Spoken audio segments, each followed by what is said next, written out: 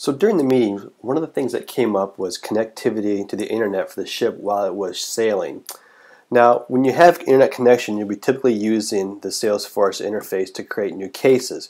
You would simply click the Cases tab and click the New Case button to start entering your new case. However, the question came up during the meeting was how to create a case when we're offline. So I put together a small proof of concept that'll give you an idea of how this would work. Now, I used the new Stratus framework by Adobe and Salesforce, which is an Air application which runs as a desktop application versus being on the browser. It gives you a lot of nice capabilities such as doing conflict resolution. It automatically detects when the application's online and offline, so it can do different functionalities based on the current status of the connectivity.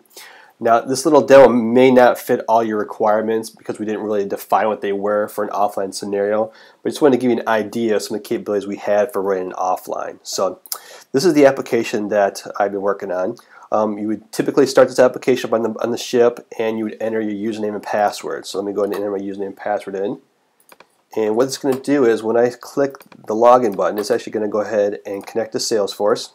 Verify our credentials. It's going to grab any case or ship data that's currently in Salesforce and sync it up to the machine locally. So this could be on a number of different computers on the ship. So it'll go ahead and sync that up for you. The first page it shows is just a standard page that has some customer service information on there that I wanted to show. The big thing you want to notice on this screen is that this has a green button here, and this tells you that the application is connected to the internet and it can reach Salesforce.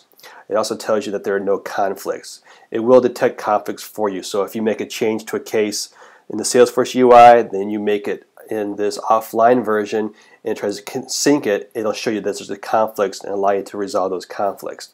So that's the two main things in the status bar down here.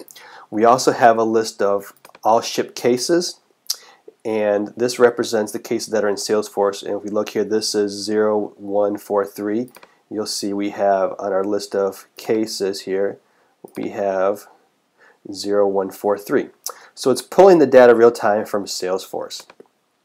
So we have information here where we want to create a new case. So when you're online, it's fairly straightforward process. It's the same process you would do using the web interface. You would enter a booking number, whatever that may be, 1, 2, 3, 4, and the cabin number. Let's say it's cabin 125, and whatever ship we're on, and you can hit the little look up here, and you can select the ship you're on. And this might be the person's name, who is the person, contact person for the case. This is Mark Smith. And the origin of the case is an in-person, and it is high, and let's see, it's maintenance. Let's say water break. I'm going to show you here one of the nice things about it here, that the web interface, I'm sorry, the Adobe Air interface has the same validation rules as the web interface. So any changes you make for pick list values or field validation on this offline Air version are going to be reflected in Salesforce. So that's really nice how it picks that up for us. So we'll say broken pipe.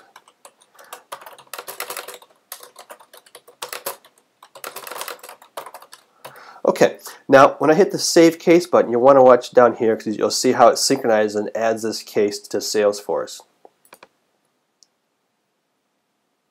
Alright, so now we can go into Salesforce and we can see, actually first let's look at this right here.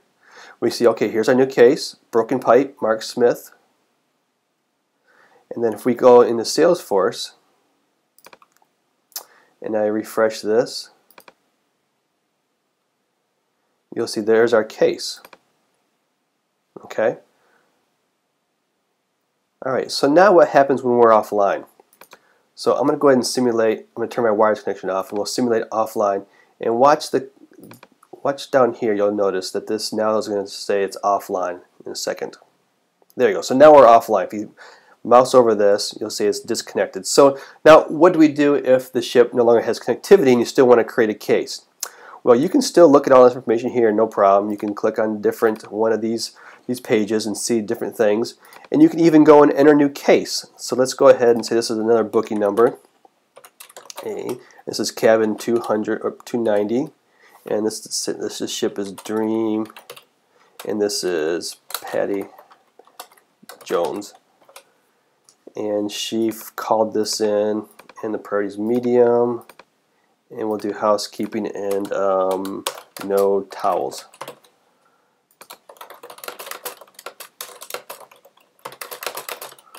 Okay, so now what's going to happen is, since we're not online, it's going to actually save this case locally to this computer and queue that up to be submitted into Salesforce once we have connectivity. So again, watch down here. I'm going to go ahead and save this case. And you'll see the new case was saved, but it didn't actually sync it to Salesforce.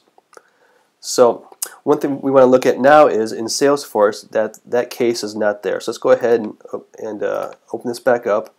And let's go to the cases again. Oh, actually we don't have connectivity, so we can't do that. So let's go ahead and look at the all ship cases and see. Okay, so there's our new case that was submitted, but you notice there's no case number on here. So I'm going to go ahead now and connect to the internet. Start this back up here. Okay, so now you notice that I'm connected to the internet and you saw that it synced up with Salesforce and actually created the case in Salesforce, and you'll show there's the new case number. So now if we go into Salesforce and we refresh this, actually there it is, I just hit refresh, and you'll see there is our case. So one of the nice things also is on here, I have it where if you are in this view for the cases, you can also double click on the case to open it up.